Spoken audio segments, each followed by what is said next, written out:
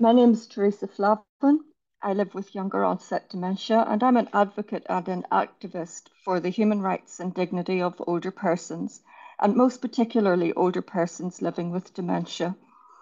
I've found in my life journey that once you have a diagnosis of dementia, your human rights are almost invisible.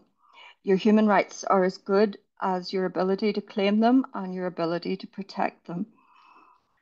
People all over the world have worked really hard to get human rights conventions for other people who need support.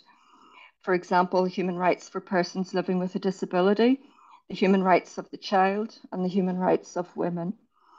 Now, at this time in our lives, we need to look to our own human rights. We see ourselves being denied healthcare, we see ourselves being institutionalized, quite often against our will, and it's seen to be a normal matter of course thing. People living with dementia are routinely institutionalized, bunged in together in residential and institutional care that's not fit for purpose. We don't have any human rights when we have the D word. This is something that I'd like to change. I would like for all of us to age with rights. I'd like for our human rights to be protected from the day we are born until the day we die. And those human rights should not change or vary depending on what position we are in the life cycle.